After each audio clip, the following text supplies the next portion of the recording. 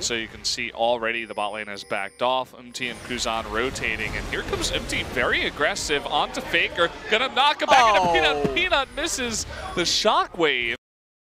Few melee champions. Jhin can go melee or be ranged, but Lichbane does strike me as peculiar. Look at this. Faker, he's trying a 1v2. He gets caught up in top lane. Not the first time that has happened. Hooney's like, I got this, boys. 1v5, no problem. I got Wolf on the back end. He's gonna Zhonya's, but he has no help. He's gonna try to flash away. Here's Bang and Wolf finally, but they're here a little bit too late. He couldn't quite burst it down. He's gonna, oh, okay. Well, he is gonna go down. No, never mind. Okay, the kick comes out, and Faker jumps the wall. What? Now it's his turn to go 1v5, and he is going to get killed. But he's going with the, I don't even know what that one's actually called off the top of my head. Faker coming in here. He steals one. He just wanted one, that's it. Falls behind in the trade. Not even quite sure if he got the full experience from the first wave, so his intention to hit level 2 off the first wave. Oh! Oh no!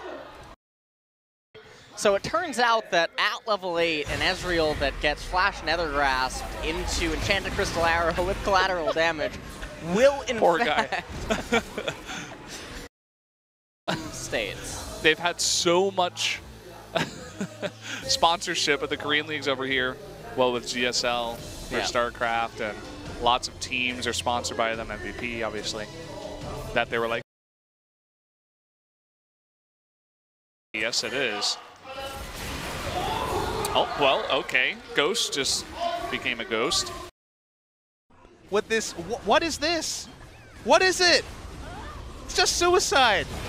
You know, in Futurama, there's the death booth. That's the death booth. They took a one-way trip into the death booth. Roach is like, wow, this is really easy. Renekton against this comp's working out great.